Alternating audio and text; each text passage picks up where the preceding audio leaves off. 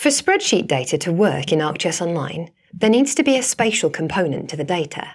This could be latitude and longitude, a street address, a postcode, or even a place name.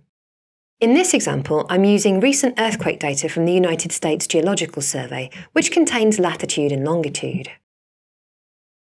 One of the easiest ways to add a spreadsheet is to drag it into your content. To do this from the map viewer, click the menu in the top left-hand corner and choose Content. Now simply drag your spreadsheet in.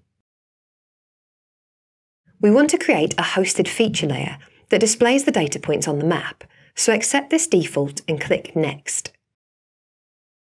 ArcGIS will ask you to review your data.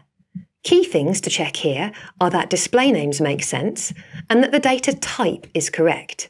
Numbers should be double and text should be string. After checking, click Next.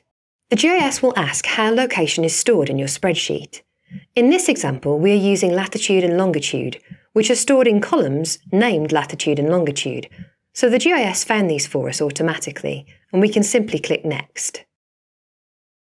Finally, we can give our data layer a meaningful title and add tags and a summary to help us find it again later. Click Save.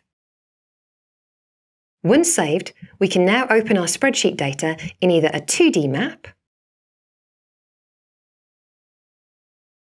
or a 3D scene.